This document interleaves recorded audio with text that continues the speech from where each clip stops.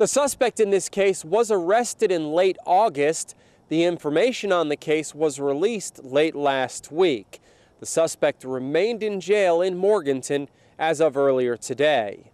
35-year-old Jonathan Wayne Willis Jr. of House Ridge in Valdese was arrested by Burke County Sheriff's officers.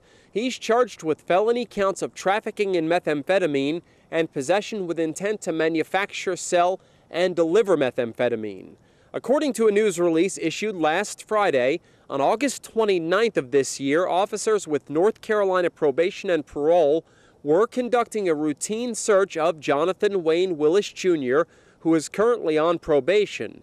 The search was conducted at Willis's residence in Valdese. He began to resist officers, and the Valdese Police Department and Burke County Sheriff's Office detectives were called to the scene to assist.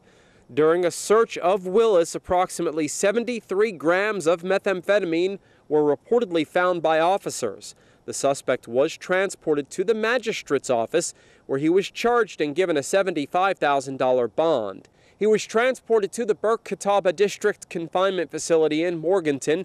Bond had been increased to $90,000 secured. A district court appearance was scheduled for today. Reporting from Burke County for WHKY-TV News, I'm Rob Eastwood. Back to you.